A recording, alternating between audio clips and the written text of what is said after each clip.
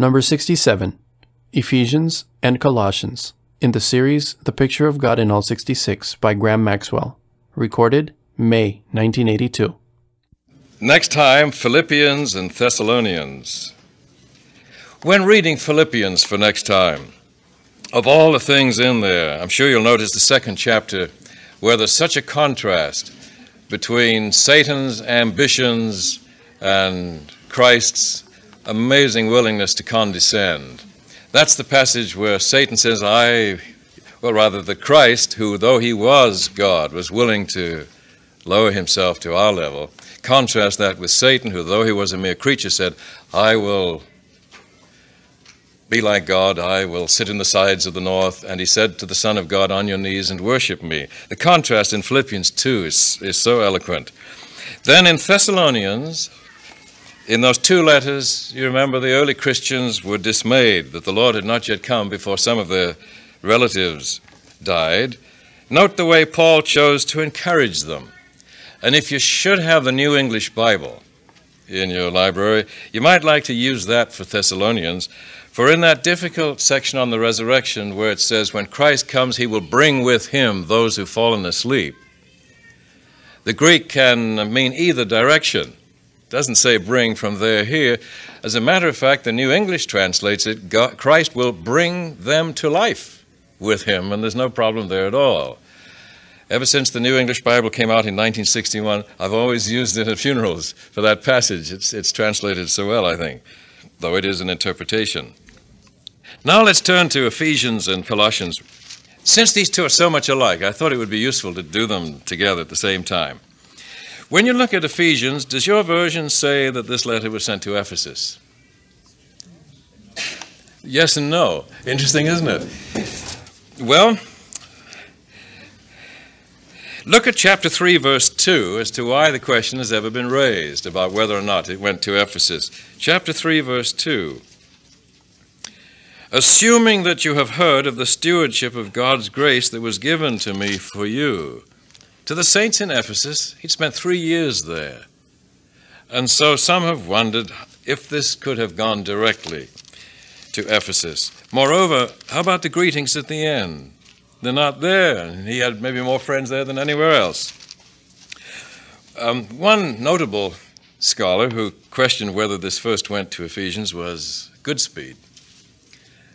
He says this must have been an encyclical designed to go many places, or it would have greetings to the saints in Ephesus, and it wouldn't have chapter 3, verse 2. So he argued that it was an encyclical, a general letter, but since Ephesus was the publication center for the early Christian church, and the letter did indeed go there for distribution, it became known as the letter to the Ephesians. In the early 1930s, the earliest manuscripts of the New Testament books began to come to light, some brittle papyri, some known as the Chester Beatty papyri. One numbered P46, P for papyri, came to Ann Arbor, Michigan. Goodspeed was teaching at the University of Chicago.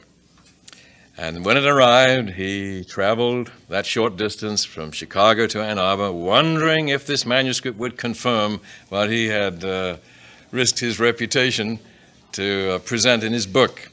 And when he got there, looked at P46, there was no N Epheso. And that really corroborated his view.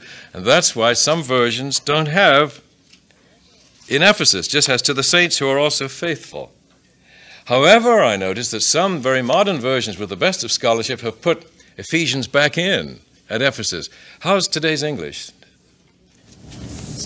Do you have in Ephesus in yours? They put it in, and that's a scholarly version. How about the New International Version, NIV? No, it doesn't have it. Well, there's no skullduggery going on here. This is what's behind the question as to whether to put it in or not. Yes? I was just wondering if there in verse 15, is that truly a past tense, or it says, I heard that you were wonderfully taken care of. I heard it, he says, as if I'd never been there myself, but here's what I've heard. Oh, mine says, I have heard. And I'm still hearing, maybe. After 3 years would have known it, wouldn't have had to hear it from someone else. He'd surely know, wouldn't he? I'd think that would be part of the evidence, wouldn't it? I think so. That's Goodspeed's the basis for his argument there, and I think he's probably right. Although what difference would it make to our understanding of the book? Not the slightest. It's just to help us understand why there are differences in the versions sometimes. Now, it's clearly from Rome, and he's in prison. Chapter 3, verse 1, Paul, a prisoner. 4, verse 1, a prisoner. 6:20, an ambassador in chains. Did you notice that Colossians is also a prison epistle? Did you notice in Colossians 4:3, on account of which I am in prison? And then 4:18, remember my fetters. And there are some other places. In 4:10, my fellow prisoner, Aristarchus. And so these are called prison epistles. There are more than this, but these are two of them. Now, this letter was directed to Colossae, and as you remember your geography of that part of the world, there were 3 cities close together, Colossae, Laodicea, and Hierapolis, and they're all mentioned. In chapter 2, verse 1 of Colossians, he mentions Laodicea. I want you to know how greatly I strive for you and for those at Laodicea. Do you remember those 3? Like the twin cities of St. Paul and Minneapolis, there were 3 there in a little triangle. And then if you look at 4:13, he mentions Laodicea and Hierapolis, all 3. But right next door to that, in verse 16 of Colossians 4, he mentions a letter we may or may not have. When this letter, that is the letter to the Colossians, has been read among you there in Colossae, have it read also in the church of the Laodiceans nearby, and see that you read also the letter from Laodicea. Where's that one? Well, that's one theory. That is one theory. This is really speculation and interesting to think about. The next line says, and say to Archippus, see that you fulfill the ministry which you have received in the Lord. Have we ever heard of Archippus before? Well, not in this reading through, but had we read Philemon already, you notice in Philemon, you hardly need to say Philemon chapter 1, there is only one, but then if you say Philemon 2, people wonder if there's 2 chapters. Philemon verse 2.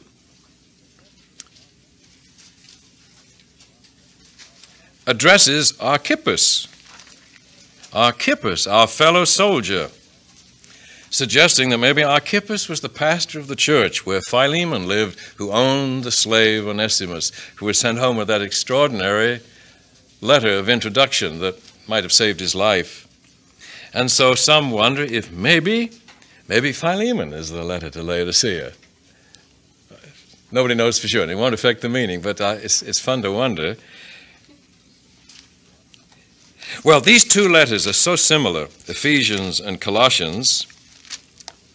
What impressed you most with these 2? Let me mention one thing for a start. I think the most important thing in reading the Bible is to have read the book of Revelation before reading the other 65. That's a privilege we have that the early Christians didn't have. The generation that knew the apostles was all gone by then. Revelation written in the 90s, only John left. And John was given this larger view of the war up in heaven, and that our predicament is just part of a much larger one. And to see that larger view makes so much greater sense and significance out of everything else we read in the Bible. Are there intimations before Revelation, though, of the larger involvement? Well, look in Ephesians 1:9, for example. What did the audience that first heard this letter read as a whole? How did they react to these words? He has made known to us in all wisdom and insight the mystery of his will, according to his purpose which he set forth in Christ as a plan for the fullness of time, to unite all things in him, things in heaven and things on earth. That raises one's sights above just what's going on this earth. Now, if you've read Revelation, you know there was a war up in heaven. And that's not unity, that's war, that's division, that's hostility. And God is purposing to unite all things. Though when you read the book of Revelation, you realize he fails to win a great many of his children to reunite, and he has to let them go. But his goal is unity. Then look also at 3:7 in Ephesians 3:7. Since you've read both these books, it isn't such a risk to take something right out of the middle. You remember the preambles to this. Of this gospel, this good news, I was made a minister according to the gift of God's grace, which was given me by the working of his power. To me, though I am the very least of all the saints. Is that true? Or is that just an expression of modesty? This grace was given to preach to the Gentiles the unsearchable riches of Christ, and to make all men see, understand, what is the plan of the mystery hidden for ages in God who created all things, that through the church, and how widely are we to understand that word church, through the church, the manifold wisdom of God might now be made known to the principalities and powers in the heavenly places. Now, where are those? This was according to the eternal purpose which he has realized in Christ Jesus our Lord, which reminds us of the first of the three angels' messages in Revelation 14, which speaks of the eternal, everlasting good news. The gospel has always been true, always will be, and it involves, I think, a much larger sphere and scope than we sometimes envision. It involves the whole universe. But then add to this Colossians 1 for a similar, larger picture of things. Colossians 1, let's start, say, with 15.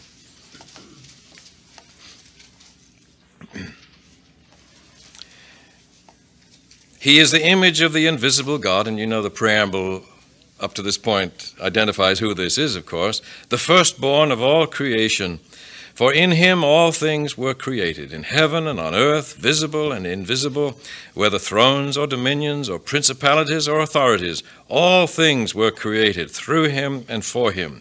He is before all things, and in him all things hold together. He is the head of the body, the church. He is the beginning, the firstborn from the dead, that in everything he might be preeminent. For in him all the fullness of God was pleased to dwell, and through him to reconcile to himself all things, whether on earth or in heaven, making peace by the blood of his cross, suggesting that Jesus died for the rest of the universe too, even for loyal angels. And we know after the war of Revelation 12, the opposition was cast down to this earth to continue the war down here in which we've become so personally involved. Now, to make peace is to bring about unity, harmony, reconciliation. The one who came was fully God, and his goal was to restore peace and unity in the universe in which there has been war.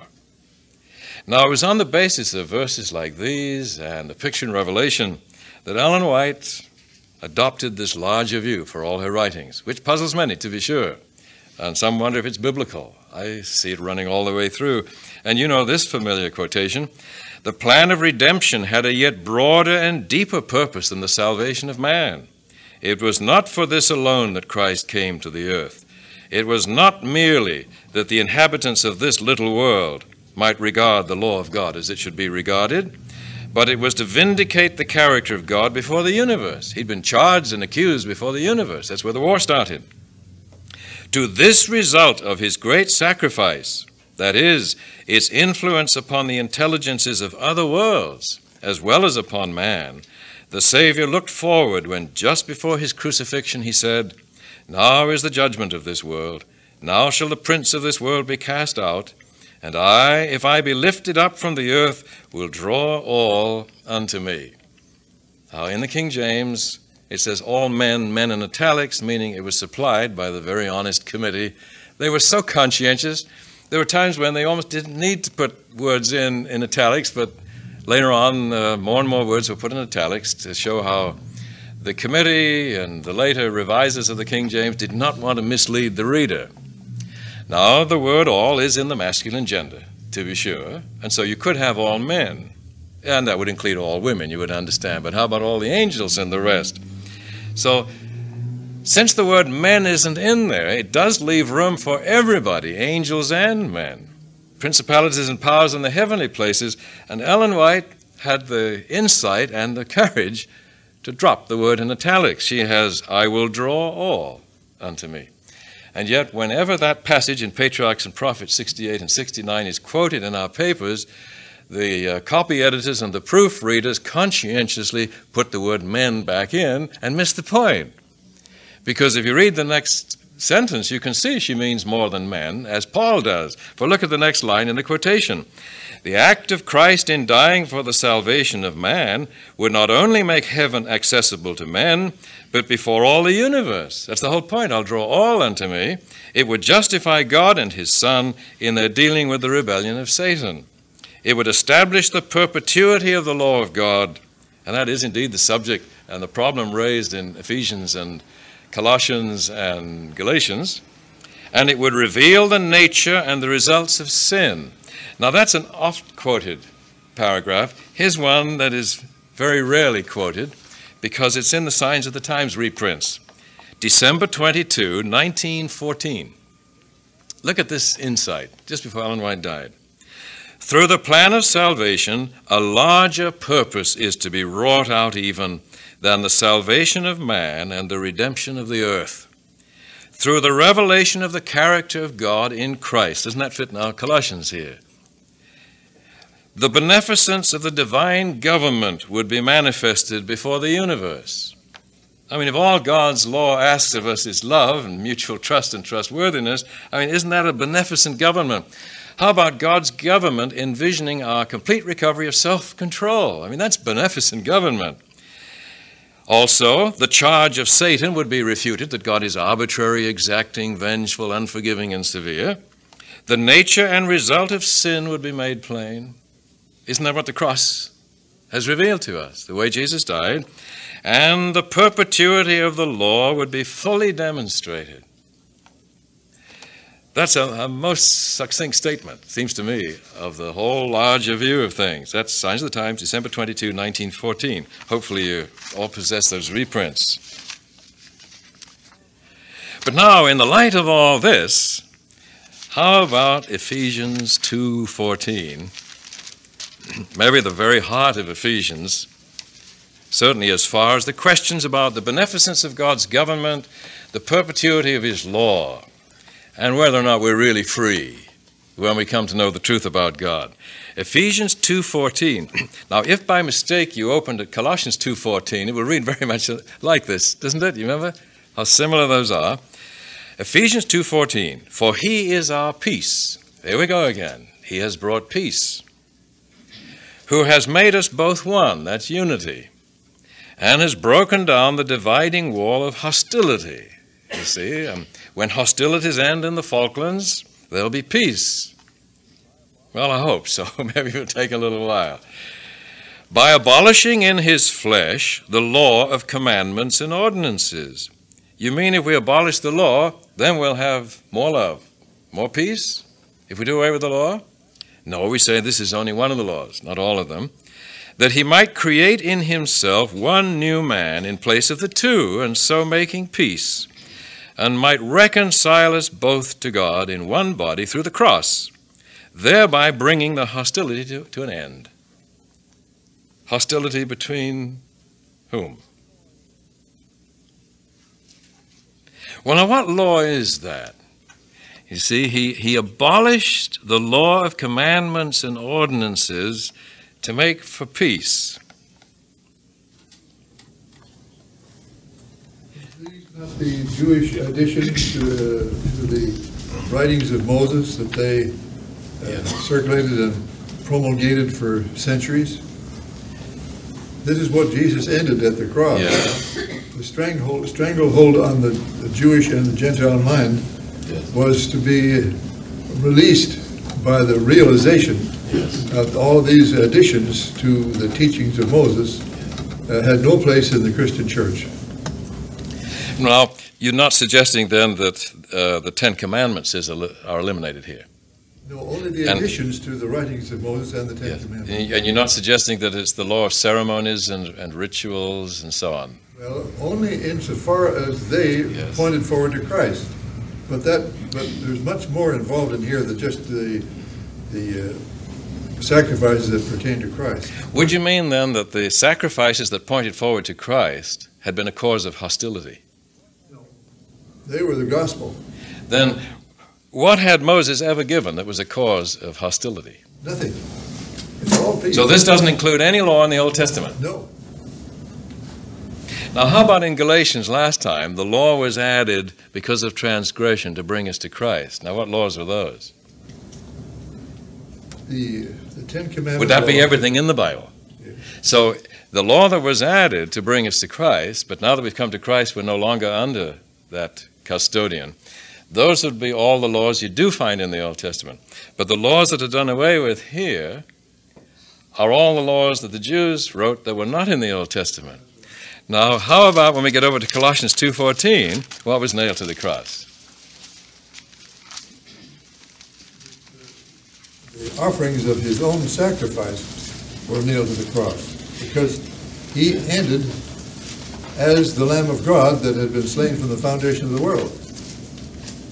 Well, now, it makes the observation here in Colossians 2:14, now the version we have is going to make such a difference.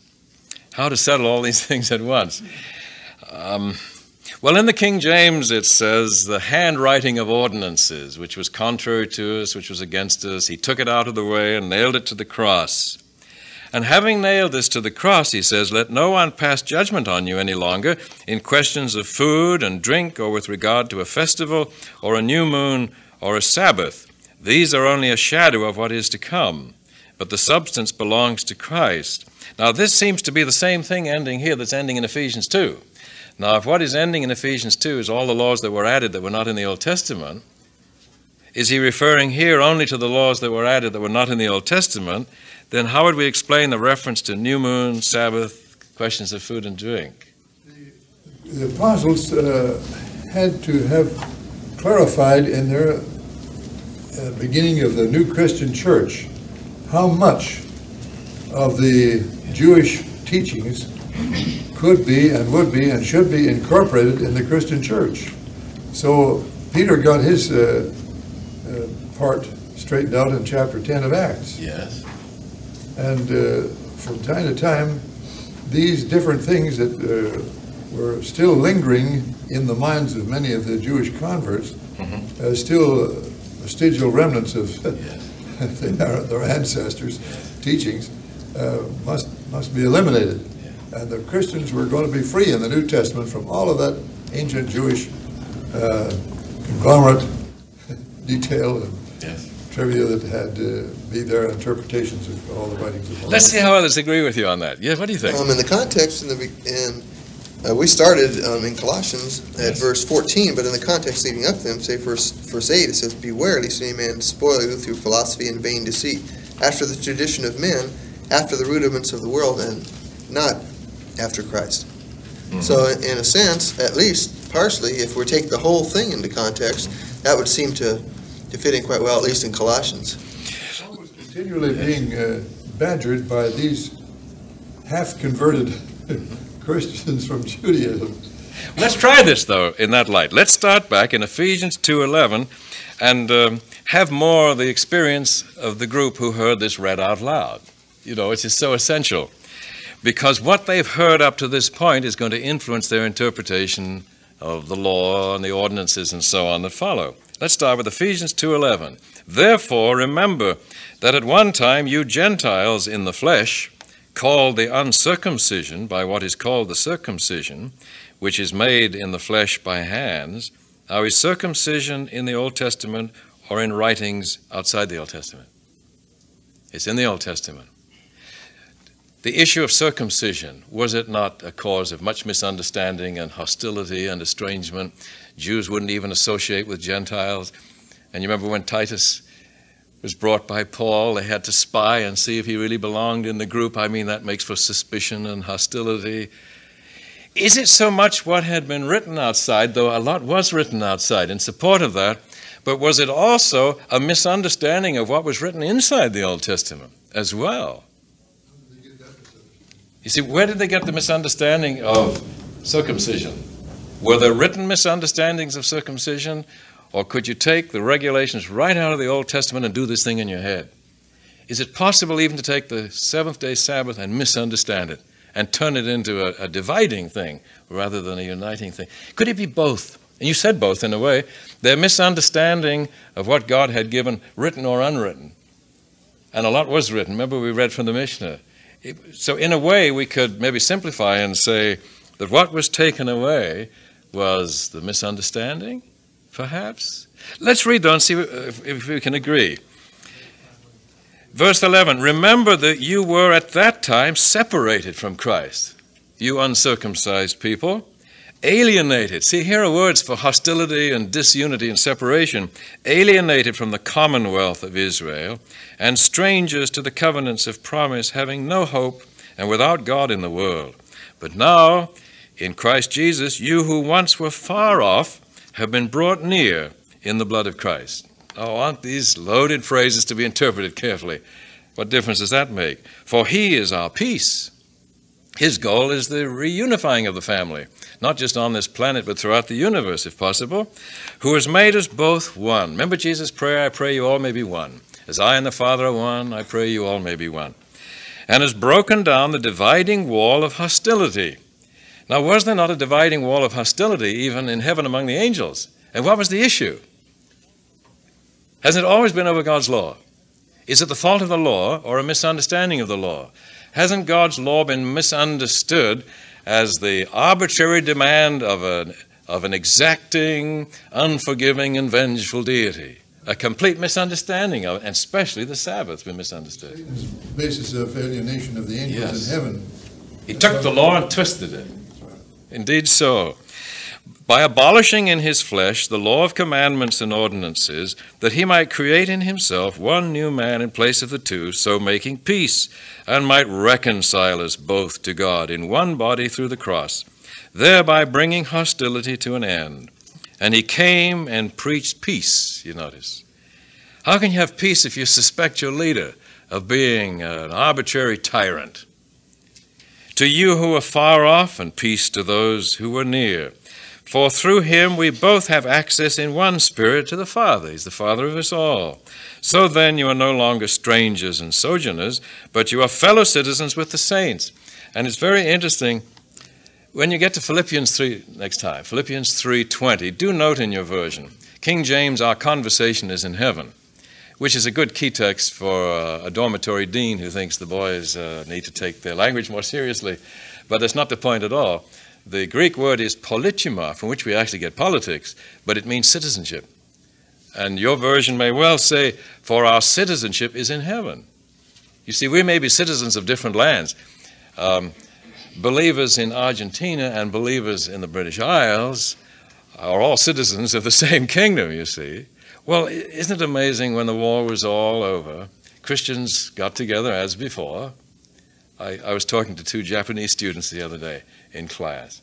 Well, you think how we felt about each other some years ago.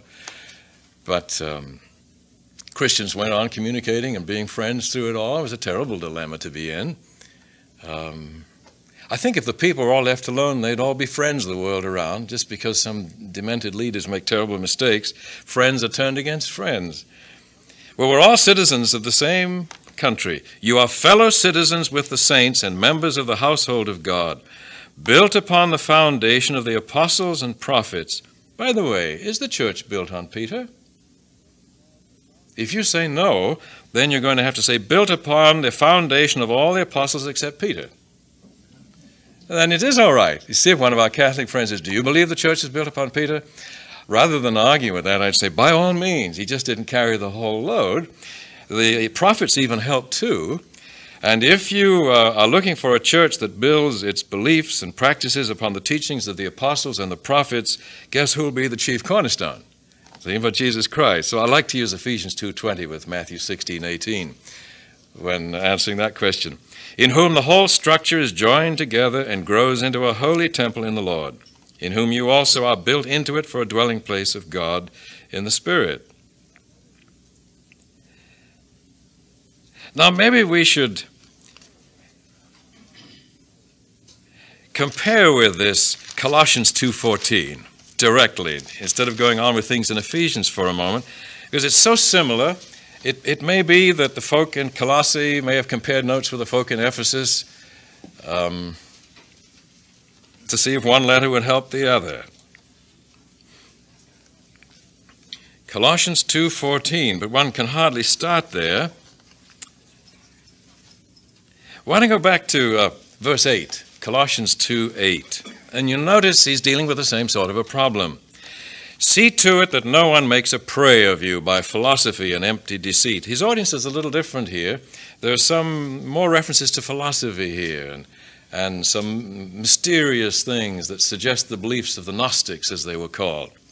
An empty deceit according to human tradition, according to the elemental spirits of the universe, whatever those are, and not according to Christ, for in him the whole fullness of deity dwells bodily.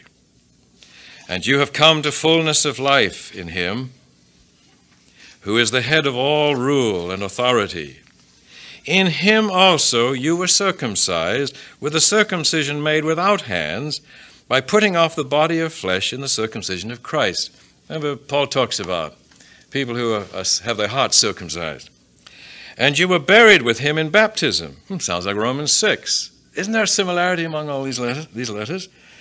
In which you also were raised with him through faith in the working of God, who raised him from the dead. And you who were dead in trespasses and the uncircumcision of your flesh, God made alive together with him, having forgiven us all our trespasses, and having, I'll use the Revised Standard, canceled the bond which stood against us with its legal demands. This he set aside, nailing it to the cross. He disarmed the principalities and powers and made a public example of them, triumphing over them in him. Now, in view of his having nailed whatever this is to the cross, therefore let no one pass judgment on you in questions of food and drink or with regard to a festival or a new moon or a Sabbath. These are only a shadow of what is to come, but the substance belongs to Christ. Let no one disqualify you, insisting on self-abasement and worship of angels, taking his stand on visions, puffed up without reason by his sensuous mind, and not holding fast to the head, from whom the whole body, nourished and knit together through its joints and ligaments, grows with a growth that is from God. If with Christ you died to the elemental spirits of the universe, why do you live as if you still belong to the world? Why do you submit to regulations such as do not handle, do not taste, do not touch, referring to things which all perish as they are used, according to human precepts and doctrines? These have indeed an appearance of wisdom in promoting rigor of devotion and self-abasement and severity to the body, but they are of little value in checking the indulgences of the flesh. If then you've been raised with Christ, seek the things that are above, where Christ is, seated at the right hand of God. Set your minds on things that are above, not on things that are on earth, and so on. Now, what did he nail to the cross? That would be the most pointed thing to deal with here, and you know it's been much debated. Ephesians and Colossians both say that when he died, he did something that was designed to bring peace and unity to the whole universe, as well as on this planet. Something ended at that time. Yes? Of all of them I read, I think I read every one I could find, and the one I think I liked the best, whether it fits the best or not, and it says, and blotted out the charges proved against you, the list of the commandments which you had not obeyed. He took the list of sins and destroyed it by nailing it to his cross. Well, what version's that? That's the Living Bible. What would you judge then was nailed to the cross from the Living Bible? Our indebtedness, the sins that we've committed that could not be forgiven. Why couldn't they be forgiven? Back to the blood of Christ again. They were an offense against us, and the only way they could be removed was by his sacrifice, by his deed. God had already set that in motion. That's part of the original plan. Christ had to come in the fullness of time in order to form this. Yeah, now, the translation in the Living Bible of the word that the King James translates handwriting of ordinances, could you pick out just that much? He paraphrases it so. The list of his commandments, I guess. That's the second part. That's the ordinances. What's the first part? Charges proved against us. Yes. I think that's the handwriting. Anybody have anything like that? What do you have? Well, I was just going to comment. In Ephesians, before he gets into the law of commandments, it says it abolished in his flesh the enmity, which goes back even further than say, the Ten Commandments, at least having to do with the original sin and the enmity between God and man, rather than just between man and yet the law is related to this subject of enmity and hostility. And yet when we read the law in Galatians, all it asks for is love. And how could love bring enmity, is the question. The background of the Jewish people regarding the Gentiles as dogs and not worthy of salvation, which has been traditional since the return from Babylon, Paul is talking here about the fulfillment of John 17, prayer of the Lord, that they would be united in one, both Jew and Gentile, as far as this ministry of his, because he was intermingling and commingling with Jews and Gentiles and endeavoring to do everything within his power to bring a few Jews together and have them reconciled to their brethren, which he had been teaching, things that the Jews no longer needed to practice, and neither did the Gentiles. But now this talks about bringing peace in the heavenly places too. This, of course, would be ultimately in heaven, but right locally it would be his ultimate objective to bring you Jews and Gentiles together in one piece, because the Gentiles recognized that they had been regarded in such an infamous way in the past, and might be suspicious of what the Jews would be like under Christianity. So what had to be nailed to the cross to make this possible? Was that? What had to be nailed to the cross to make this possible? The Jewish traditions. He took all the Jewish traditions and nailed them to the cross. They no longer had any part in the. How would that make Christian peace church. among the angels? How would that bring reunification throughout the universe? Well, the teachings of man on the earth may have been distorted from what the angels already knew. In the same terms. I mean, the same enemy who started the war is the one who's been deceiving us into similar misunderstandings of God, is what I derive from what you're saying, right? Would that be true? Yes. In the Good News Bible, it says this, that he abolished the Jewish law with its commandments and rules in order to create out of the two races, and I assume that's Jews and Gentiles, a single new people in union with himself, thus making peace. Now, what do you think that version means by the Jewish law? Possibly a thought on this might be, you can't legislate commandments and rules to make gain peace. It doesn't make peace. Is that the end of the Ten Commandments? Well, is this referring to it? That's not the Jewish law, that's the law. The Jewish law? This is the Jewish law. What did that version consider the Jewish law to be? What would the average reader think if, when you read on, therefore let no one judge you anymore with respect to a Sabbath? This is the transition of the Jewish believers bringing it into the Gentile church. How can you show the Ten Commandments still have authority after all this? Because they were given before the Jews, before there were Jews.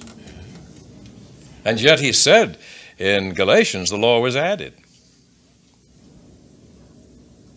This was to deal with the problem of sin and to make sin all the more sinful, to magnify the grace of God to deal with the sinful condition in these reprobates. What do you think? Well, you mentioned the Sabbath, and the King James says of the Sabbath days, the different Sabbaths that the Jews had. Can you tell it's those and not the seventh day? Not the seventh day. How could you tell? How could you tell it doesn't include the seventh day?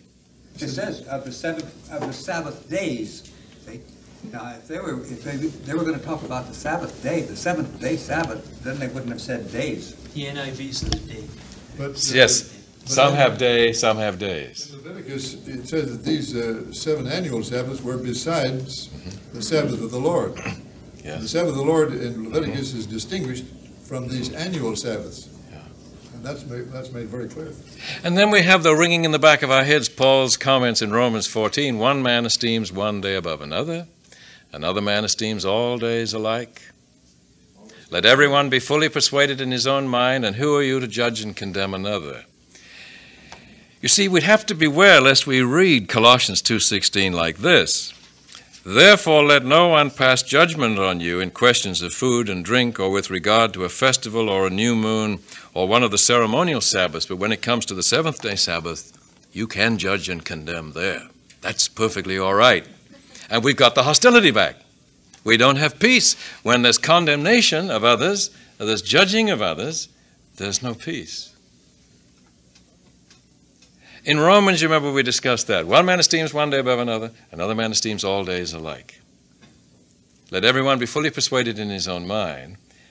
And we sometimes say, now that can't include the seventh-day Sabbath, because you're not free to be persuaded in your own mind on that. You have to do it anyway. And you remember the rest of Romans 14 is, who are you to judge another? We'll give account of ourselves to God. And you say, well, don't judge people regarding ceremonial Sabbaths. But when it comes to the seventh-day Sabbath, if they don't keep it, you can judge them all you like. But then you've got hostility, and that's what happens. Are Sabbath keepers free to condemn anybody? For 39 years, the Christian church had a commingling of believers on both sides. Yes. Paul was trying to play down, low-key, the relationship between the Jewish viewpoint that they still clung to, because Paul said that they have Moses read to them every day in the Sabbath for 39 years. All of the writings of Moses was read as if they were still in effect with respect to the sacrifices that Christ ended on the cross. So he was playing it as cool as he could between the two. Which caused greater hostility, ceremonial Sabbaths or the seventh-day Sabbath? I think the seventh-day Sabbath stood out pretty clear. Everybody understood clearly how to observe it and what attitude to have toward it. How about crucifying Christ and rushing home to keep Sabbath? Did they have the remotest idea what the Sabbath was about? Well, maybe this might be safe to do. Should we agree on what was nailed to the cross, perhaps? Yes. With persistent timidity, I'll bring up one more. That's good. Go on. The commentary tells us that this is all three of the laws of Moses being handled here. Yes. Now, why are we so afraid of what we're doing in the last 15 minutes? Yes. If that's true, then we should be able to defend our position without any hesitation, and happily so.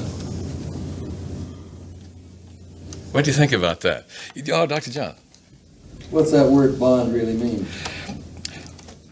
The Greek word is a very interesting one, and it's the source of the handwriting. That's just a literal translation. It doesn't really tell us what the meaning is. What was nailed to the cross is pronounced hierographon, C-H-E-I-R-O-G-R-A-P-H-O-N. Now, graphon, you can see graphite or telegraphy, photography, calligraphy. Graph is right. And the first part, C-H-E-I-R, is the source, interestingly enough, of the word surgeon, the word chiropodist, who is now a podiatrist, isn't he? Or a chiropractor. Isn't it rather interesting? They're all the same. C-H-E-I-R is hand, so it means literally handwriting, but that doesn't tell us what the word means. We have to find how they used it, and so we look all through the Bible to see if anybody else used it. And if you have a Protestant Bible, no. If you have a Roman Catholic version, yes. For in the Apocrypha, in the book of Tobit, there are several references to this word, and the story there tells of how Tobias took some money, went to visit his relatives, to make it very brief, left with them his money, and they gave him in return a chirographon, a handwriting. Later on, he wanted his money. He went to see them. He gave them the handwriting, and they gave him his money back. Then what's a handwriting? What's a chirographon? It's a note. It's a bond. It's an agreement. It's a receipt. Now, sometimes we have argued the handwriting of ordinances must be, well, it couldn't be the Ten Commandments because they were written with the finger of God, I read once. But Moses wrote the rest, and so this must be the law of Moses, which was put in the side of the ark. And so this would be the ceremonial law. And so many have happily nailed the ceremonial law to the cross, and thereby have been relieved to save the Ten Commandments. But some argue the same way in Galatians, you know. The law was added to bring us to Christ. What law was added? You remember the argument? Was it the ceremonial? Was it the moral? And some said, at some risk to their reputation for orthodoxy, it was both. And then Ellen White said, absolutely it's both. And if it's one above another, it's the Ten Commandments. But here, she says, it was not the Ten Commandments nailed to the cross, it was the ceremonial law, because of the emphasis on the ordinances. Well, the handwriting of ordinances, let's think about that. Let's say that is the ceremonial law. Was it ever against us? What was the ceremonial law given to teach? Yes, the gospel, isn't it? That salvation is by faith in the one to come. So it never was against us. Well, in the Greek, it doesn't say the ordinances were against us. It says, he took away the handwriting, that is the bond, which was against us, and he took it out of the way and nailed it to the cross. And in the Greek, the it is not only singular, but it's neuter gender, the gender of the handwriting. In other words, the bond was against us. The broken agreement was against us. All that the Lord hath said we will do, they boldly said at the foot of Sinai, and 40 days later they were dancing around the golden calf. They kept breaking that agreement. We've all broken that agreement. We're all guilty of sin, which is a breach of trust, and that has stood against us. Jesus took this that was against us and nailed it to the cross. Of course, when the bond was nailed to the cross, was there any further need for all the ceremonies and types that pointed forward to the day when he would nail it to the cross? So, of course, the ceremonial law came to its end, just naturally, when he came to fulfill all that it anticipated. But don't put the nail through the ceremonial law. The nail goes through that sentence, that broken agreement. That's what he nailed to the cross, and hanging from it in small print were all the ceremonies. Now, the Ten Commandments, were they terminated at the cross? That is, the law of love, was it terminated at the cross? Well, there's no peace without love. There's no unity. What's the opposite of hostility anyway? But love. God has always been for love. There's just that problem of the Sabbath, which seems ceremonial, you see. And then the mention of the Sabbath a little later. To some, they say, you can't make those distinctions. You just want to preserve the seventh-day Sabbath. How crucial, then, we have some approach to the Sabbath that does not violate the whole spirit of this thing. And if our observance of the seventh-day Sabbath is still a cause of disunity and hostility and alienation, then it is not serving its original purpose. How can the Sabbath unite rather than divide? Well, it all depends how it's approached. Could we, since we don't have time now to just go slowly through these sections, we have both these books, would it seem apparent that there was some serious misunderstanding of God's legal provisions through the years? That Christ changes, seeks to correct. Whether it's in Galatians, the law was added to bring us to Christ. Now that we've come to Christ and we trust him and are willing to listen, we're no longer under this custodian. Now, whatever it was here, and God graciously gave us these laws, he added them. He added them to guard and protect us and to point forward to this occasion when Christ would do what was required to make for peace. There's apparently been some misunderstanding of all of this provision, of all these laws, that comes to an end at this time. And it seems to me that one of the greatest misunderstandings that comes to its end when you look at the cross and understand its meaning is the misunderstanding that fulfilling all the requirements of those laws somehow took care of that broken agreement. All the killing of those animals took care of the broken agreement? You mean the blood of bulls and goats took care of it? Or the keeping of Sabbath wins God's favor? Or abstinence from this, that, or the other? None of those things wins his favor. We already had it. He loves his children, and because we needed it, he added provision after provision after provision, and we made the awful mistake of misunderstanding the whole purpose of those things. Actually, God says, I wish I didn't have to give you these at all. And I know I've run a risk in giving you all these rules and regulations that you'll misunderstand the purpose and just obey the rules without any thought as to their meaning. And the ultimate demonstration of the hazard of misunderstanding all of God's legal provisions was shown on Crucifixion Friday, when they were so careful to keep the seventh-day Sabbath that they worried that their Lord on the cross would not die in time for them to get him buried and everything tidy for Sabbath. I mean, the insanity of that. But they wanted to obey that law, along with all the rest. The Sabbath, which I believe was designed to remind us of all the truth that sets us free, has been the most perverted of the lot. and has become such an expression of arbitrariness on God's part and ours. I even read recently, the beauty of the Sabbath lies in its total arbitrariness. No reasons for it, just except he said do it. And it's a beautiful test of our obedience because we can't think of any other reason than that he told us to do it. And I show I'm his true son by doing what I'm told. That can breed the wrong spirit. So at least would it seem apparent that the cross, which was designed to make peace throughout the universe, we read, and bring unity again, an end to the war, brings to an end a misunderstanding of these legal matters through the years. Could we include anything and everything in that, as far as that's concerned? Or are there some things you could leave out and say, now you can be legalistic about some things. That is, you can be judgmental about some things. You can condemn people if they disagree with you about some things. Well, Ellen White is so eloquent on that. Look at this. The effort to earn salvation by one's own works. Now, wouldn't that be doing all the things that the rules require? To please God, instead of realizing the rules were given to protect and guide us back to God, or until Christ should come and give us the real motivation. The effort to earn salvation by one's own works inevitably leads man to pile up human exactions as a barrier against sin, and that would be all things they wrote in addition that you've mentioned. For seeing that they fail to keep the law, they will devise rules and regulations of their own to force themselves to obey. All of this turns the mind away from God to self. But all the laws were added to lead us back to God. And yet if we're just obeying the rules, that will lead us away from God. His love dies out of the heart, and with it perishes love for his fellow men. Paul says, when I read that 10th commandment, God's love died out of my heart. I thought I was doing pretty well till I read number 10, and it says I not only mustn't do anything wrong, I mustn't even want to. He said, that really irritated me. And I didn't love the one who'd pry within me so deeply and say, you haven't done that well because you actually wanted to do it.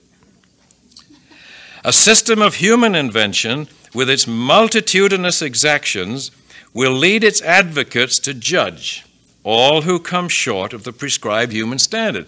See, if you've got a blueprint that lists every little detail, then you know when your neighbors are doing right or wrong. The atmosphere of selfish and narrow criticism stifles the noble and generous emotions and causes men to become self-centered judges and petty spies, like the members of that committee who were assigned to find out if Titus had been circumcised. How would you like to be on that committee? The Pharisees were of this class. They came forth from their religious services not humbled with a sense of their own weakness, not grateful for the great privileges that God had given them. They came forth filled with spiritual pride, and their theme was myself, my feelings, my knowledge, my ways. Their own attainments became the standard by which they judged others. Putting on the robes of self-dignity, they mounted the judgment seat to criticize and condemn. The people partook largely of the same spirit, intruding upon the province of conscience and judging one another in matters that lay between the soul and God. Can you hear Paul saying, let every man be fully persuaded in his own mind? It was in reference to this spirit and practice that Jesus said, judge not that ye be not judged. And Paul said, who are you to judge another? It's no business of yours. That is, do not set yourself up as a standard. Do not make your opinions, your views of duty, your interpretations of Scripture even, a criterion for others, and in your heart condemn them if they do not come up to your ideal. But of course, if they don't keep the seventh-day Sabbath, you can condemn them. There's no exception here at all, is there? And that's the end of hostility. Do not criticize others, conjecturing as to their motives. You've just seen Hosea looking for his wife when she went back to town to take up her former life of prostitution. And he's looking for his wife. God had said, go look for your wife. Take money. See if you can buy her back. He ran a risk, that some would conjecture as to his motives and passing judgment upon them. Isn't it a relief not to have to do it anymore? Well, but God will do it, won't he? Remember John 3 and John 12? I don't condemn anybody. I haven't come to judge anybody. And I won't in the end, John 3 and John 12 say. Oh, there'll be something to judge you, My word, the truth will judge you. Have you responded to the truth? Have you been won back to trust and faith? If so, we'll have been able to heal you, and you'll be safe to save. If you have not responded to truth, I won't need to condemn you. You will have condemned yourself already, because you will not have been won back to trust. I will not have been able to heal you, and I will say of you, let him that is filthy stay that way. That's all. John 3 and John 12. So this is for grown-ups, to be sure, this kind of talk. But it's God's ideal for us. As a matter of fact, Ephesians 4 has a lot to say about this being the behavior of grown-ups. And that if we really understand the message of the cross and have come to admire God for this, amazed that he would be willing to pay such a price to clarify all of this about himself and his government, it would help us to grow up a great deal in our treatment of other people. In Ephesians 4, he talks about the whole purpose of the church. Start with 11, say. His gifts were that some should be apostles, some prophets, some evangelists, some pastors and teachers, for the equipment of the saints, for the work of ministry, for building up the body of Christ. That's the church, the whole church, until we all attain to the unity. Now, isn't that the subject of Ephesians and Colossians? And other places. He wants to bring unity in the family. He wants to make for peace and an end to hostility. All right? Until we all attain to the unity that is made possible by the tightly cinched baling wire of rules and regulations and a fear of final judgment and torment. That's no unity at all, is it? It says, until we all attain. Now, the versions vary. Mine, the Revised Standard, says, to the unity of the faith and of the knowledge of the Son of God. The unity of the faith, what's that? Now, some would say that they all believe the same thing. They have the creed and they all subscribe to it.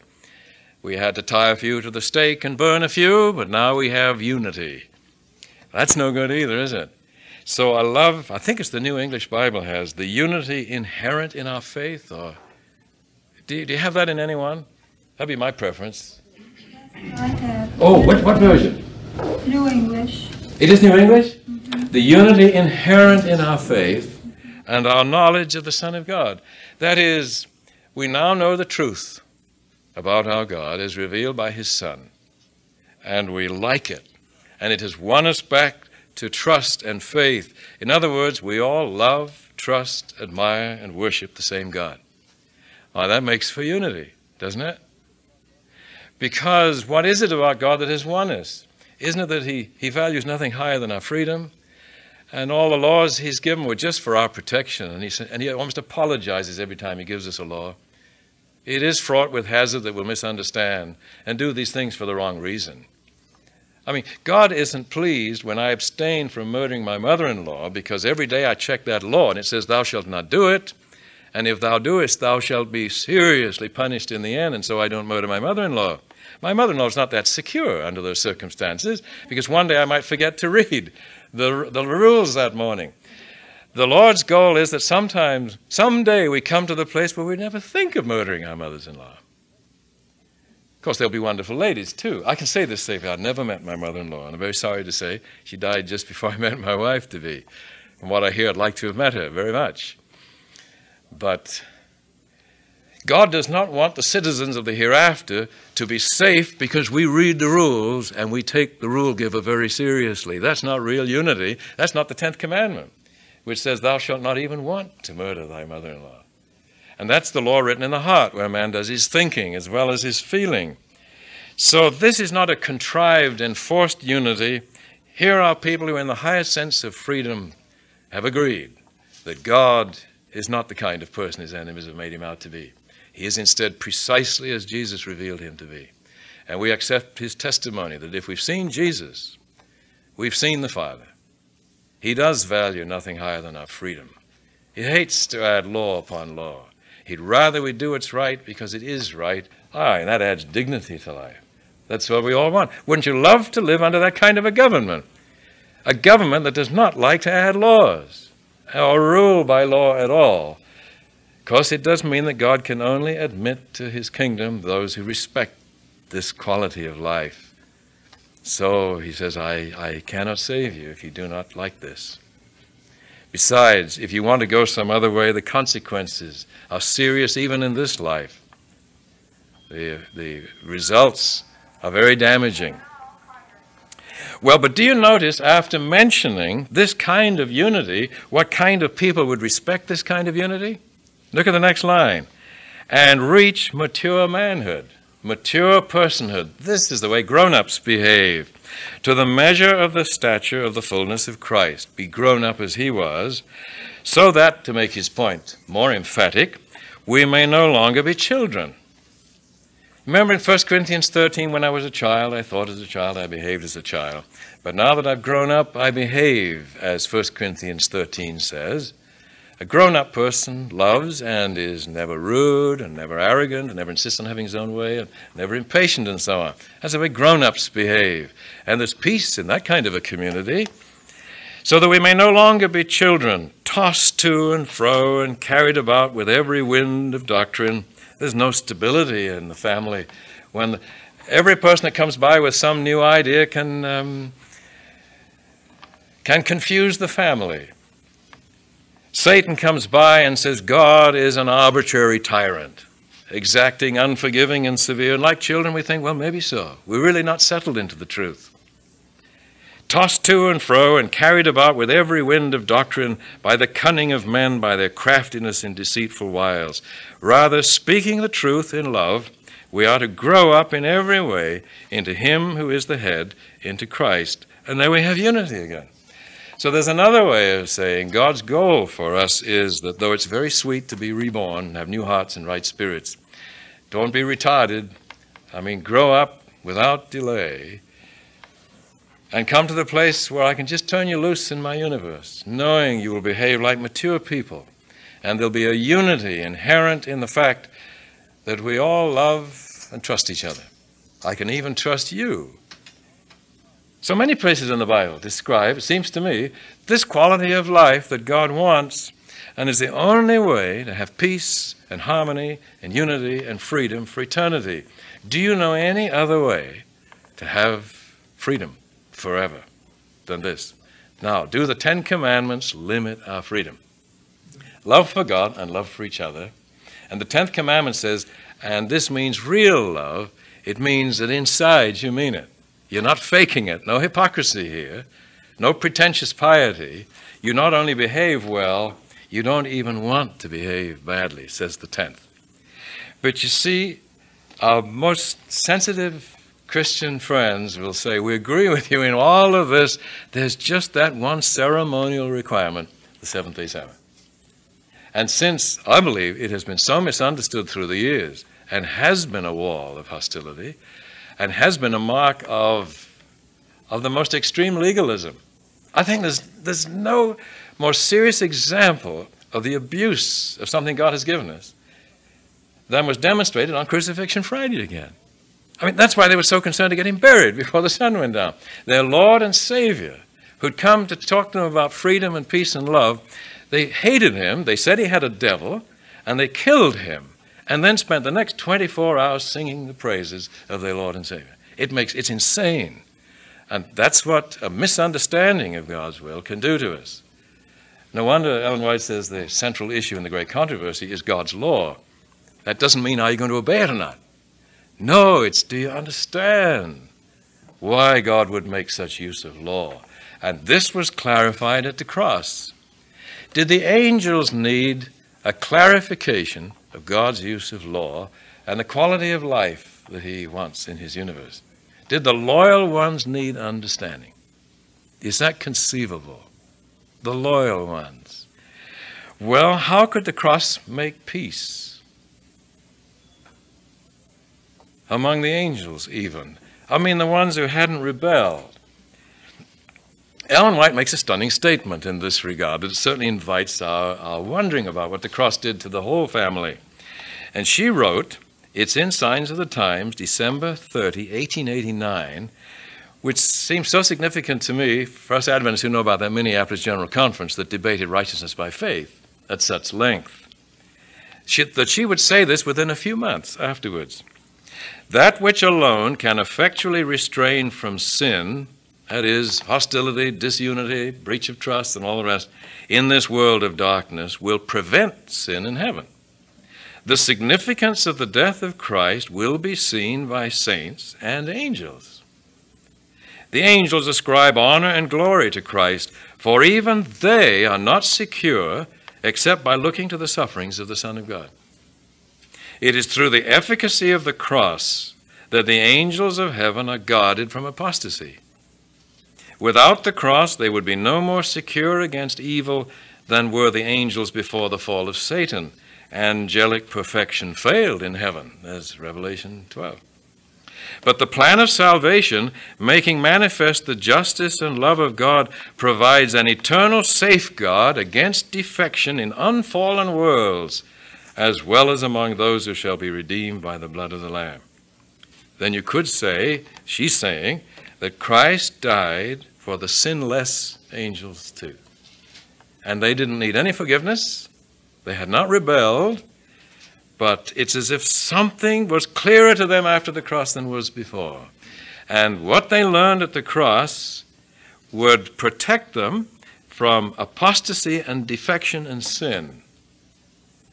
Now, what is clarified at the cross that protects us from apostasy, defection, and sin? Remember, sin is rebelliousness, 1 John 3:4. Sin is distrust, and so on.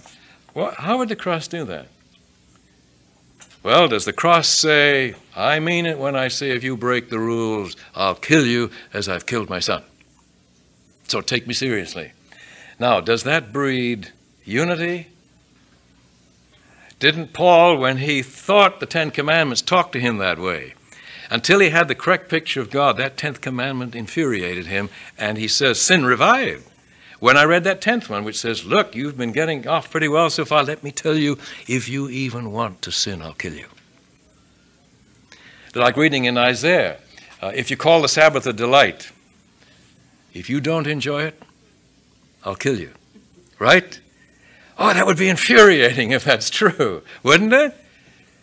Now, how did the death of Christ eliminate the danger, protect the angels against the hazards of apostasy, defection, hostility, alienation, disunity, distrust? What did they learn at the cross? It's the victory of God, the power of God. Is it God's power that holds the universe together? He loves us, that He has a power, and this is what it all started in the beginning, was over power. Can you produce unity through the exercise of power? God gives you power. I mean, it's from the cross that my understanding is that from the cross that God gives us as individuals the power. What kind of power is that? It's an inward power. It's of the fruits. Well, let's say here are two hostile people, and Christ comes to them and they're enemies. He has the power to make them friends, right? You mean that neither one of them could turn him down? It's in the unity of Jesus Then Christ. how did God lose 1/3 of the angels if He has the power to keep them together? Well, my understanding, He gave man his free will. It is resistible power then, isn't it? Right. We can resist it. We can, and it's for us to choose. Well, then, since the power can be resisted, what is it about the cross that leads me not to want to resist? Because you love God. I mean, it's you. Well, how does the cross lead me to want to love God? You want to live. I think all mankind, it's inability. You want to live forever, don't we? Nobody really wants to. But how would looking at the cross make me want to love God? How would His dying on the cross lead me to love God? The death on the cross was almost the exact opposite of power. Yeah. It was a giving up. And that it showed what the true wages of sin really are. Yeah. And that Christ did not die at the hand of God. That, as a matter of fact, Christ died because God had to give Him up. And it's almost an exact opposite of the concept of power. In that it's the opposite of force. Supposing God establishes His power and convinces us all that He is infinitely powerful, and that makes us afraid. And He says, I want unity and good behavior in the family, and so we do cooperate. Is that worth much? Now, the tendency in all religions is to be afraid of God. Isn't that why he's offered so many things to win his favor and appease his anger? And why in Colossians and Ephesians and elsewhere were they doing all these things? Was it not they understood that God required it? Taste not, touch not, handle not, all the rest. You better do it, you better do it. You better be circumcised, you better keep the Sabbath. But they weren't doing it for the right reason. It was the obedience that springs from law, which is often the obedience that springs from fear. Can you really have unity and peace and harmony in the family? This unity that's inherent in our faith and our knowledge of the Son of God. Can you have that when we're all afraid? Must not fear be eliminated? Now, how does the cross eliminate fear? Yes. For 4,000 years of Bible history, we've got nothing but death, death, death, yes, all the way along the road. Yeah. And this seems to be God's wrath. And we've been reading about God's anger toward his people and toward us. And this is why I think God has been accused, because of all this death. Now, Christ comes and goes on the cross. And we are told this is God's plan to raise those people out of the ground, to beat death at his own game. This is God in his full majesty, his full power, his full love, everything going. This is it, right at the cross. All the wrath has been removed. I see God now as a very loving, considerate person who saved me the only way I know how to be saved. Now, everybody could speak to this, I know, and we all should be able to, and there would all be slightly different versions, and yet all talking about the same magnificent thing.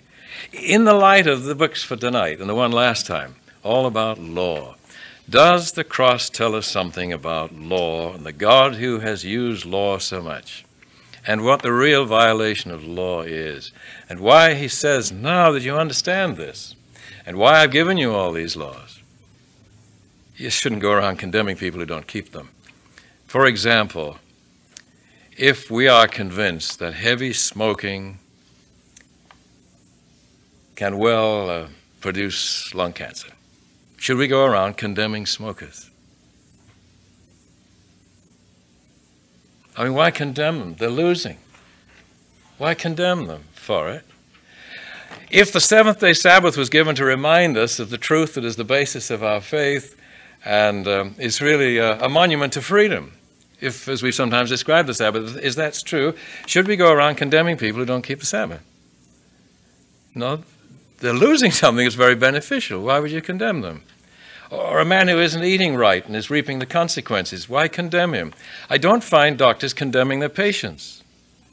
They try to help them. And I think that's the realization when we realize that all the commands that God has ever given were designed for our best good because we needed them. Now, he wished we didn't need them. So he's given us all these things to help us. When people don't keep those commandments, should we condemn them? They're losing out on the benefits of all these things. And God says, I don't condemn them, but they're missing all this help. That's all. And so, see, sin is not the violation of an arbitrary rule. Sin is a breach of trust that comes from failing to allow the Spirit of truth to convince us of what God is like and then being honest with it. God is like not only a physician but a father. And because of our predicament, he's even had to tell us, don't hate people. That's a terrible thing to have to tell you. Even say, and please don't kill people. Please. Could you agree with me? I mean, I want all the murdering and the adultery and the immorality and cheating and stealing to stop. We were all in a pretty sorry mess when he had to talk like that. But that wasn't even enough. He had to spell it out in tiny detail. But it's only because he wanted to help us. When people are unwilling to accept God's assistance, should we condemn them? Are they losing out already anyway? So I think the relief at the cross is it's the relief from condemning other people. The one who knows this much about God and has been able to make sense out of all his instructions and realizes God values nothing higher than our freedom and apologizes for all these rules, it's just that we needed them. When somebody is not leading a life that will lead to eternal life and all the rest, why condemn the man who isn't going to have any more than 5 more years in this life? Why condemn him? It brings great freedom, and that's why the picture of the healer, the physician, is the most eloquent picture possible And I believe is why we were led by someone who understood this larger view as a church to get involved in the practice of the healing arts. Doctors don't condemn their patients. They may have earnest words with them, and may have to write it down on paper. Do it now. If they, and maybe have to phone them up and remind them. May have to warn them. May have to show pictures of the awful results of being careless in this regard. Yes, that's what the cross is. It's a terrible picture of the awful consequences of persisting in a rebellious, unloving, untrustworthy way of life. Jesus was made to be sin, though he knew no sin. And that's how God's children will die. And he'll give them up. What else can he do? They've refused his help. Then we look at all his laws in an entirely new light. They're not a threat to our freedom at all. We see the purpose of them all. We can even see why he added circumcision and why we don't do it for ceremonial reasons anymore. But then we finally wind up with the Sabbath. It's interesting. The Sabbath is the one so readily misunderstood, and yet the one that has the greatest meanings, it seems to me, because the Sabbath comes along to remind us of all the occasions when God cleared these matters up, like in Creation Week. Look at all he said about himself during Creation Week. Unselfishly sharing his creative power with us and endowing us with the ability to create little people in our own image. That's one of the most eloquent things he did. Giving us freedom there in the garden, allowing Satan to approach them, but protecting Adam and Eve from being overwhelmed by their wily foe. All those things during Creation Week. Then later on, when we lost our freedom, he rescued us from Egyptian bondage and says, now keep the Sabbath to remember the Exodus, when I set you free. And then Crucifixion Week, when the most important answers were given on Crucifixion Friday, and the next day was Sabbath. He could have gone to heaven Friday afternoon. He didn't. According to the law, he rested on the Sabbath, but he couldn't wait long afterwards. He arose a great while before it was day and went to heaven. To hear the angels say, we understand now. We understand. You're not the least bit arbitrary. We understand all this business of law. It is no threat to our freedom whatever. And that for you to exercise your almighty power to bring unity is not the best way. The way you've chosen to do it is the best way. Have you read Ellen White's comment on why the angels needed it? Oh, I must read it to you. If I can put my finger right on it. Yes, look here. This is in the Review and Herald reprints, July 17, 1900. It begins, a crisis arrived in the government of God among the angels, the loyal angels, she says. Now you'd want to read the whole context for this. All heaven was prepared at the word of God to move to the help of his elect. And if you read the preceding paragraph, she's talking about the period after the Exodus. In fact, I almost need to read the preceding one. For centuries, God looked with patience and forbearance upon the cruel treatment given to his ambassadors, at his holy law prostrate, despised, and trampled underfoot. He swept away the inhabitants of the Noachian world with a flood. But when the earth was again peopled, men drew away from God and renewed their hostility to him, manifesting bold defiance. Even those whom God rescued from Egyptian bondage, so we're after the Exodus now, followed in the footsteps of those who had preceded them. Cause was followed by effect. The earth was being corrupted. Would you nominate the book of Judges maybe for the all-time low there? A crisis arrived in the government of God. The loyal angels wondered what was the best thing to do. Well, he drowned all but 8 once. Didn't work. Maybe there's another way. You see, the flood did not work, did it? The thunderings from Sinai didn't work. I mean, God cannot force unity in the family. But even now, all heaven was prepared at the word of God to move to the help of his elect, because there were some saints in the days of the Judges. Remember, Ruth follows right after Judges. There were wonderful people like Ruth and Boaz and Naomi and others. One word from him and the bolts of heaven would have fallen upon the earth, filling it with fire and flame.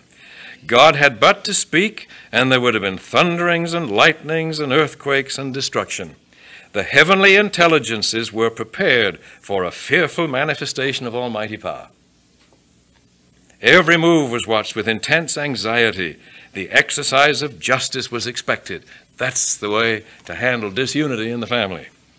The angels looked for God to punish the inhabitants of the earth. But the heavenly universe was amazed at what God chose to do, and what follows is John 3:16. Instead, he sent his Son to bring us the truth.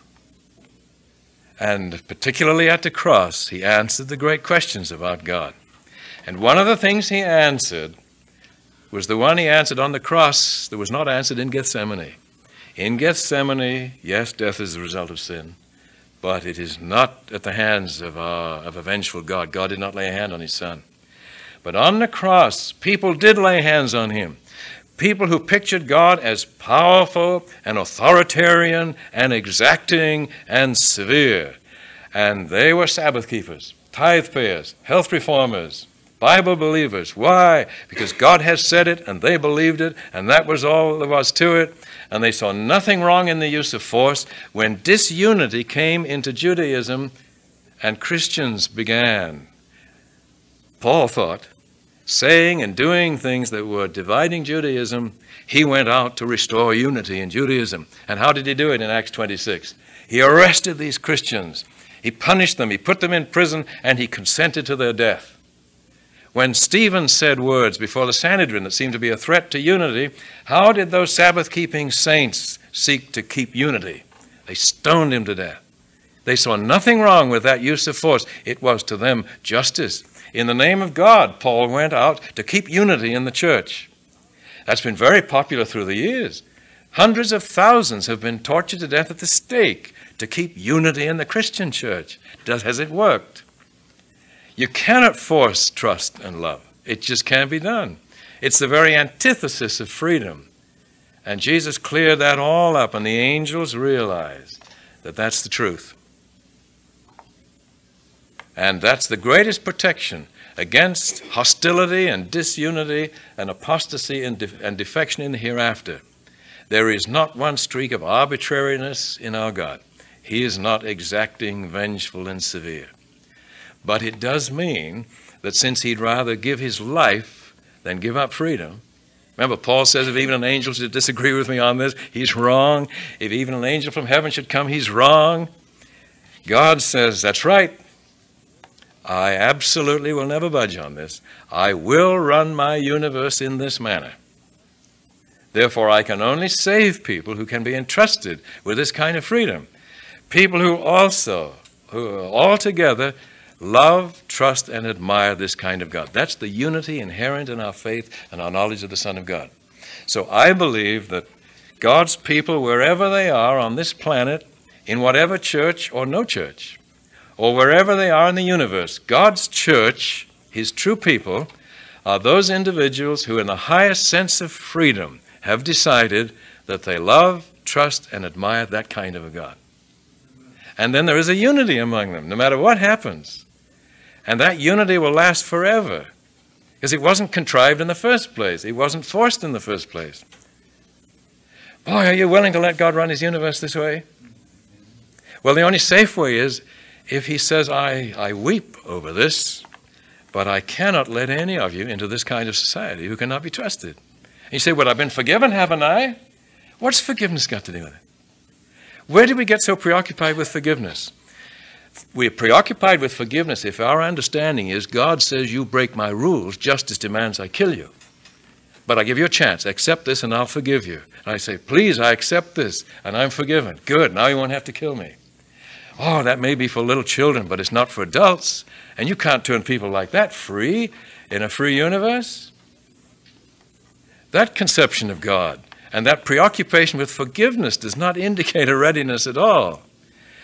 Our preoccupation should be with whether or not we really are safe to save. I mean, could we really be trusted? And so David says, I've tried everything all my life. I've killed lots of animals. Remember when he brought the ark back? Lots of sacrifices.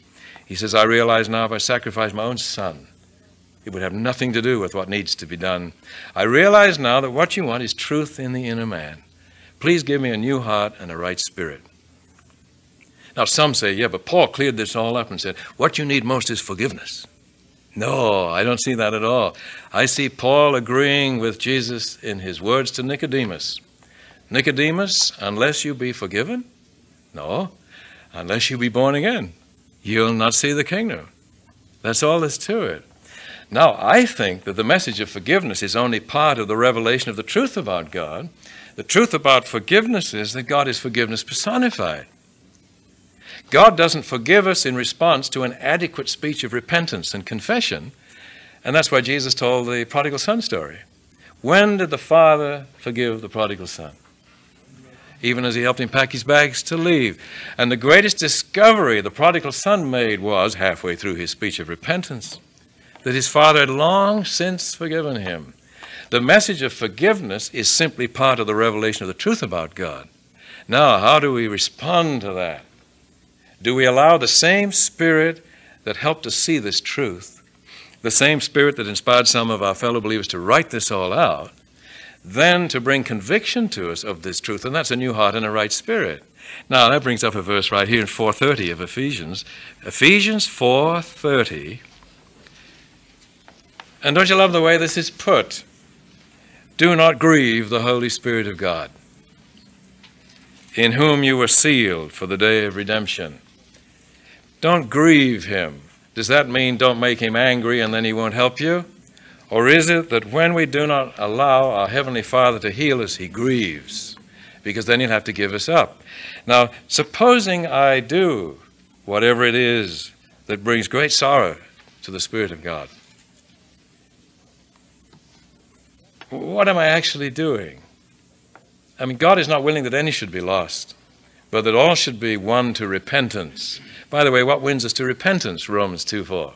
But the kindness of God, which is the truth about God, you see, who brings us the truth. Where's all the evidence about the kindness of God? Isn't it the inspired Scripture, which holy men of God were moved by the Holy Ghost to write? The Spirit does all this for us.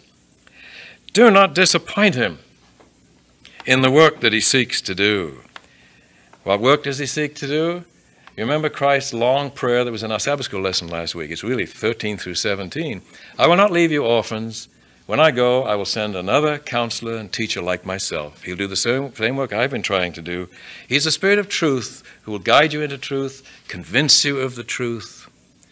And when you're convinced of the truth and say, Lord, I love and trust you, you couldn't do that without a new heart and a right spirit, so it's already happened. So the resistance of the truth about God is really the effective resistance of the Holy Spirit, isn't it? And if I persist in resisting the truth, eventually I even come to the place where the lies make more sense to me than the truth. I prefer Satan's lies to the truth. Romans 1 says, what does God do to those who prefer the lies to the truth? He gives them up. And he weeps over them. How can I give you up? How can I let you go? And it all fits in there, it seems to me. Now, instead of grieving the Spirit by rejecting this truth about God that would lead me back to trust so he could heal me, 5:18 says, in a most interesting verse, do not get drunk with wine, for that is debauchery, but be filled with the Spirit. Does anybody have Phillips here tonight? Do not get your stimulus from wine, for there is always a danger of excessive drinking, but let the Spirit stimulate your souls. No, look at that. Do not get your stimulus from wine where there is danger of excess, but let the Holy Spirit stimulate your souls. It is interesting that through the history of mankind, we have needed some stimulants. Man was never designed to survive on this planet alone.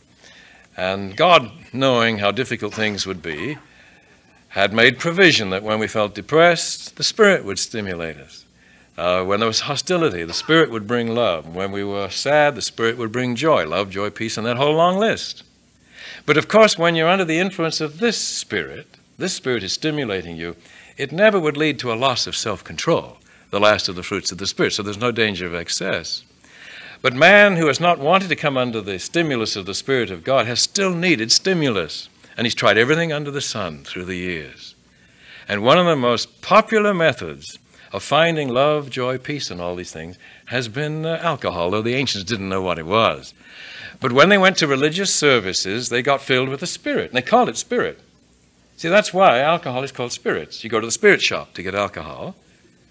Always amuses me when I drive by Ye Olde Spirit Shop. It's the same word for the Holy Spirit. And isn't it true when people are depressed, they drink and they feel better? When the Russians and the British and the Americans are at the Yalta Conference, and there wasn't the warmest feeling between them all, the cocktails and the vodka flowed, and they had arms around each other, and they made very ridiculous decisions at times, but they thought it was love. Of course, truth wasn't there, or self-control, but all through the years, people have used artificial stimulants. Now, there's only one group that tries to survive with none. They'd rather die than take artificial stimulants, but they're not stimulated by the Holy Spirit either. They are known as the lukewarm Laodiceans. And God says, I'd rather you were cold than just lukewarm. So you see, what's worse, to be stimulated by an artificial stimulant or stimulated not at all? Well, neither one is a live option, I hope. The only way is to let the Holy Spirit stimulate you. But it does add an interesting thing. When you are stimulated by the Spirit, do you notice what happens? Addressing one another in psalms and hymns and spiritual songs, singing and making melody to the Lord with all your heart, always and for everything giving thanks in the name of our Lord Jesus Christ to God the Father. Some do feel that dignified Christians lack a little enthusiasm and warmth at times. I believe that one can be the most scholarly in his pursuit of truth and yet be a highly stimulated person. Now, sometimes that's thought to be undignified.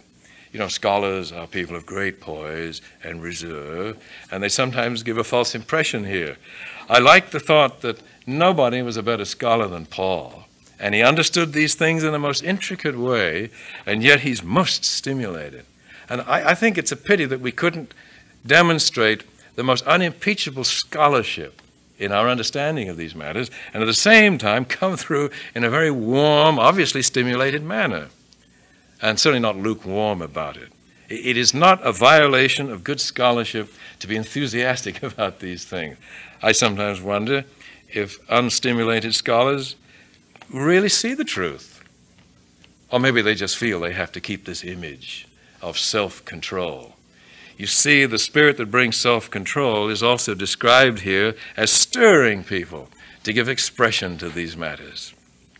Certainly when Jesus spoke, he spoke with tremendous feeling, and there are many other descriptions of biblical writers doing the same. Well, lastly, as it's time to go, in Colossians, do you see light? Just for tonight, there's many details here we could work on. At least something was clarified at the cross. It did involve a misunderstanding of the law. And if we had this understanding, we'd stop judging and condemning other people. And such rules as taste not, touch not, handle not, we'd agree with Paul, away with them. They're man-made and they're not from God. Is at least that much clear? Does it also suggest that whatever Jesus did at the cross in revealing the truth about God and his law, it should be the end of our trying to win his favor and thus be forgiven and saved because we've done these things so faithfully and well? We haven't tasted, we haven't touched, we haven't handled, and so on. And we have kept the Sabbath, and we faithfully condemned those who violated the laws, and so on. Away with all of that approach. The cross is a revelation of the truth about God and his law.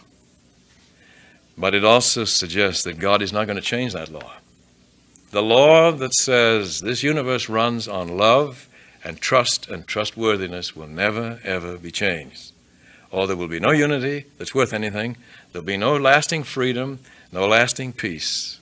So it does suggest the perpetuity of this law, but the clarification of all the abuses of it. A little thing or two at the end. Did you notice Luke is the beloved physician? This is the place where it is, Colossians 4:14. The beloved doctor was with Paul when he wrote these things and shared these ideas with him. Did you also notice in 4:9, Onesimus the slave is mentioned here? Remember this when you read Philemon. With him Onesimus, the faithful and beloved brother. That's that former slave.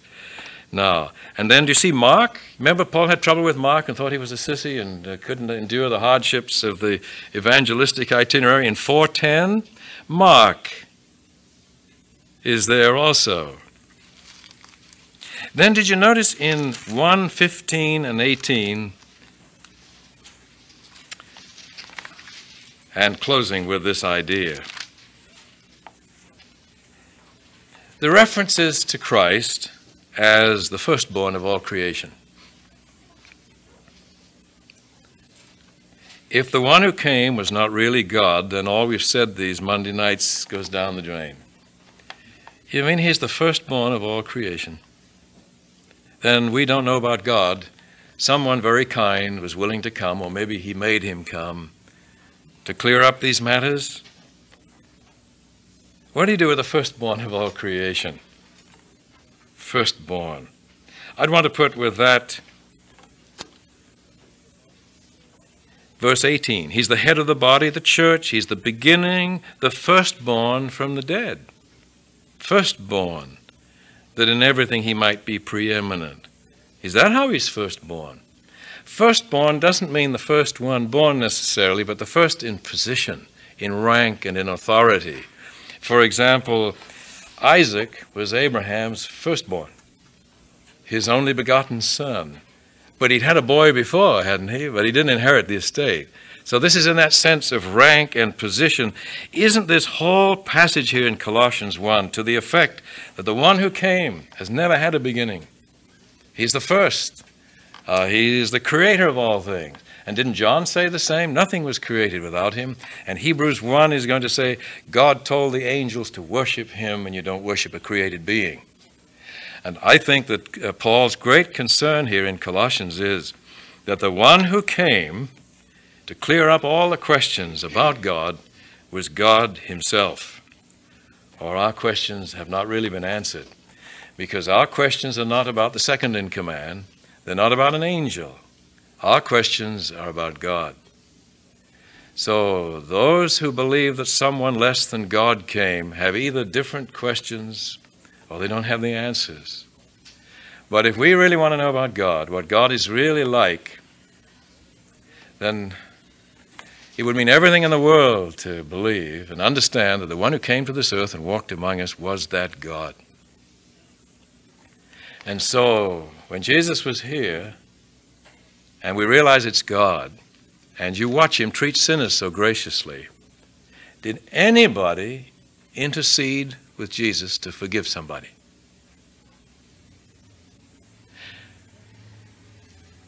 No. Nobody had to plead with him to forgive, ever. It was in his heart to forgive. No one had to plead with him. But somebody has to plead with the Father, right? If Jesus is fully God, as emphasized in all these passages, and nobody had to intercede with him, then we know no one has to intercede with God. And yet they weren't getting that point. And so Jesus had to say in John 16:26, if you've seen me, you've seen the Father.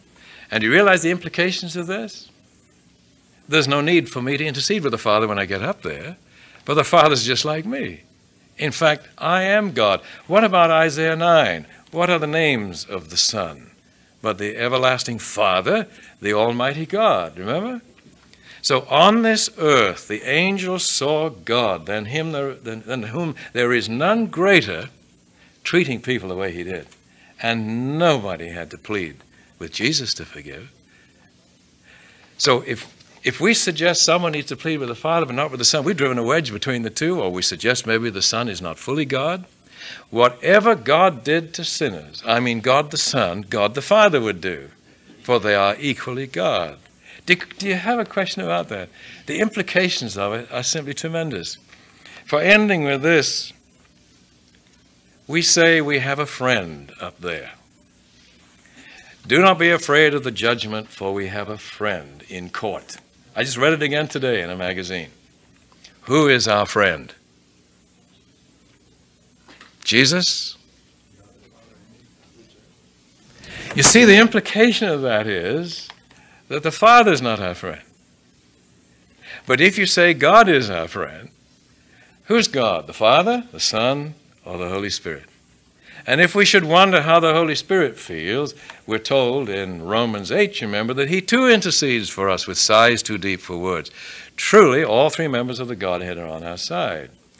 How important to realize it was God who was here on this planet. And Jesus said in John 12 and 14 both, if you have seen me, you have seen the Father.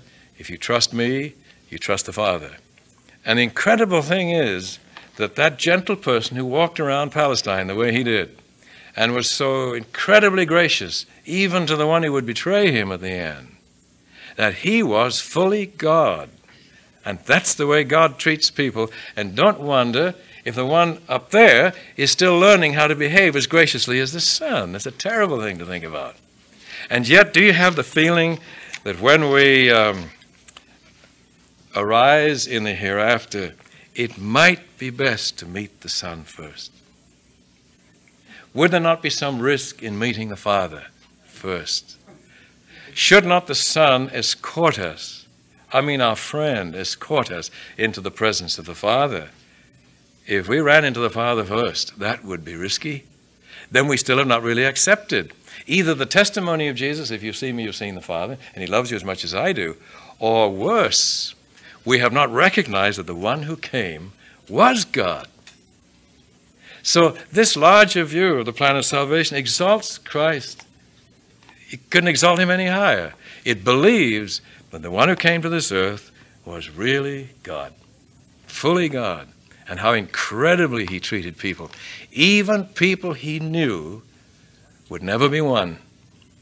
He washed Judas's dirty feet, and he covered for him. When he went out to betray him, they thought he'd gone to make an offering to feed the poor. And that's the way he is. And he didn't kill Judas. Judas went out and committed suicide. And Jesus wept as he saw him go. And that's God. And I think we still have work to do to bring the two together and really accept the fact that the whole Bible reveals the Father just as clearly as the Son and the Holy Spirit. And that's tremendous good news. And if God runs his universe the way Jesus ran things in Palestine for 3.5 years, then truly God does not want to raise his voice again. But that doesn't work if you've got a lot of unbelieving sinners around. Because when God was here for those 3.5 years, he did not raise his voice. He was so gracious and so winsome and so forgiving and so generous, and he was not respected, and he did not produce good behavior because he didn't exercise that incredibly gracious form of government over people who respected that kind of government. And what that demonstrates is that we Adventists might be so bright and proper in keeping all the rules of the blueprint. And yet when we're introduced into that kind of society, we behave just the way the unbelieving Jews did. You see, when he tried to be so gracious and winsome, he wasn't having to straighten them out on their diet. They all ate kosher. And on their tithe paying, they all paid 2.5 tithe. Or on their health reform, they strained gnats out of their goat's milk. Or on which day was the Sabbath. Or they should believe the Bible, the Ten Commandments, creation, you name it. They believed the whole lot. And yet they had no respect for his form of government. If he had thundered a little more, if he'd said, yes, take that woman in adultery out and stone her, they'd go, now you're talking, that's good leadership. And it wasn't. But the angels had to learn that too. The question is, in all our concern to do the right and proper thing, are we really people who have unreserved respect for this kind of government? Or could we even be trusted under this kind of government? That's why I like to make the statement that I believe God is an infinitely powerful but equally gracious person who values nothing higher than the freedom and the dignity and the individuality of his intelligent creatures, that their love, their faith, their worship, their willingness to listen and obey may be freely given. Of course, there is no freedom without order and self-discipline, without mutual love and trust. If I choose to be disorderly, unloving, and untrustworthy, I will begin to lose my freedom and reap all kinds of undesirable consequences, both in this life and most terribly in the end, but not at the hands of our gracious God.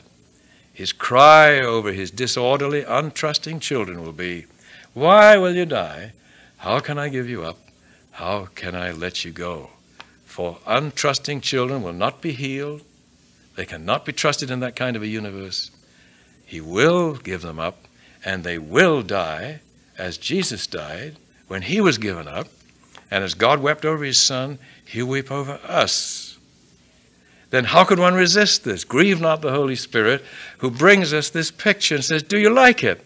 And I can't make you like it any more than I can make you enjoy the Sabbath.